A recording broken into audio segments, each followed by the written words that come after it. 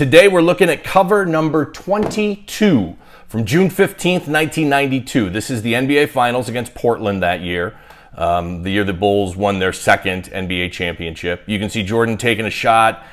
We've got Horace Grant in front of him, and you can see a little bit of Jerome Kersey and Clyde Drexler there from the Blazers in this pic too. I did some research on this photograph, and it turns out this was taken during Game 1 of the Finals that year at the old Chicago Stadium. So now I love this issue even more because that was the famous Michael Jordan shrug game.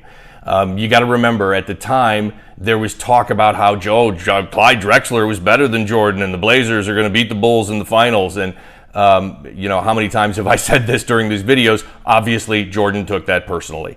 And Jordan turns in what is probably the greatest first half performance in NBA playoff history, certainly the Finals. Jordan famously drops 35 points in the first half, still an NBA Finals record. Hits 6 three-pointers in the first half. At the time, that was an NBA record.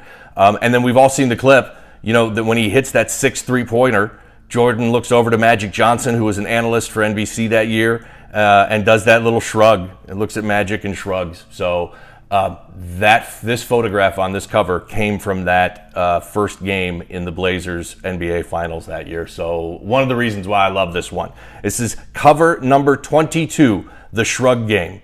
Like and subscribe and comment here on YouTube. Follow me on social media and come back tomorrow and we'll do cover number 21.